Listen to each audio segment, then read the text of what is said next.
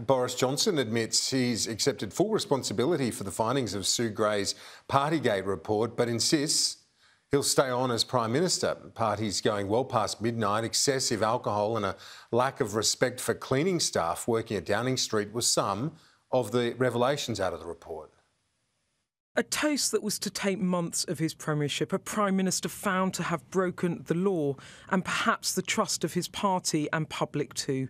An excoriating report full of damning detail. Grim reading then for this PM.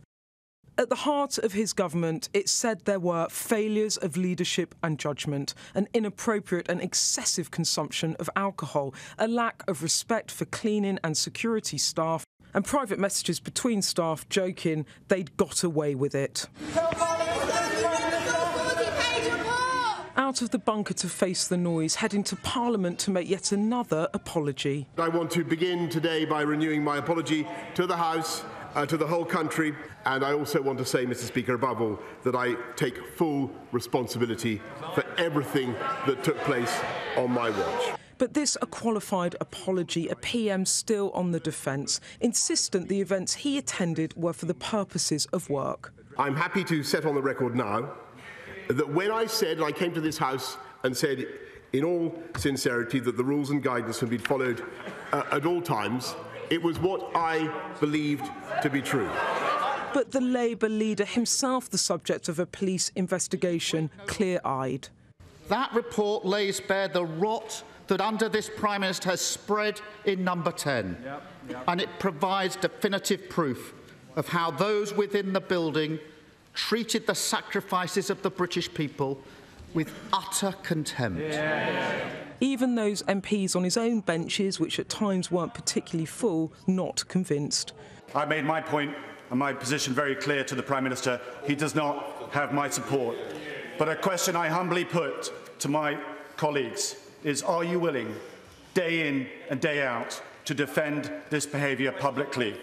Can we continue to govern without distraction, given the erosion of the trust with the British people? And can we win the general election on this current trajectory? Not what he wanted to hear, but bullish still. And after attempts to convince parliamentarians, next for the press and the public. And it didn't get much easier. Vomit, drunken altercations, security staff being treated with contempt, cleaners having to mop up red wine. Sue Gray's a shaming dossier, really, isn't it, of what's meant to be the place, the heart of government, that sets the standards of our country. And it's your culture under your leadership. Did you never think about resigning?